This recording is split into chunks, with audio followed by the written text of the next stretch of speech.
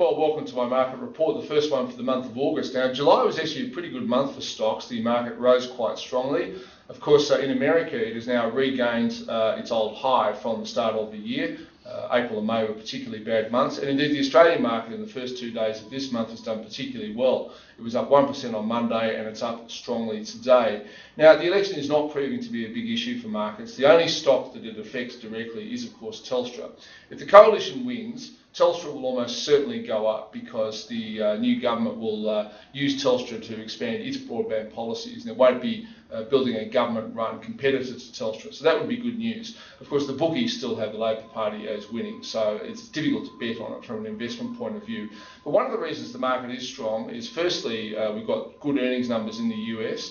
Now, one thing that American companies are very good at, they're good at recognising their problems early, getting them dealt with, writing off the costs and things, and then getting back to business. We're seeing this with the automotive companies. Ford in particular is providing some pretty good quarterly earnings numbers. And this is flowing through to Australia. Positive mindsets in the US from an economic perspective are good for our share market, and that's the reason it's up. Now, another reason the share market is going up is continued corporate activity. One of my specialties in the market is following takeovers.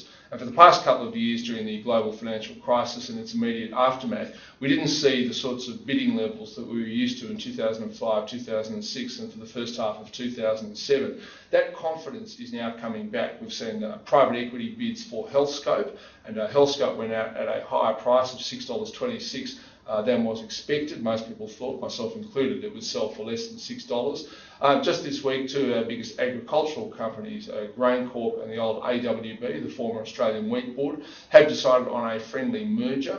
It's not beyond the realms of possibility that someone else will bid for for AWB, but I think it's unlikely. And also in the listed property trust sector. Now, listed property trusts were absolutely smashed in Australia during the financial crisis. Many viewers would probably sadly have been shareholders in Centro, for example, which, even though it has recovered somewhat, is only worth a fraction of what it used to be. But lo and behold, Stockland, which is one of the bigger property trusts which came through the financial crisis in pretty good shape, has made a bid for retirement village operator Avon. The bid's priced at $1.50 a share. The stock's trading at $1.55, and I reckon there's a better than 50% chance that this hostile bid will be negotiated upwards in order to come up with a better result for unit holders. So, for the time being, the market's reasonably strong. Keep your eyes on Wall Street. Essentially, positive earnings results from American companies will be very, very good for our market. But of course, over the next month, leaving the election aside, we've got our own profit reporting season.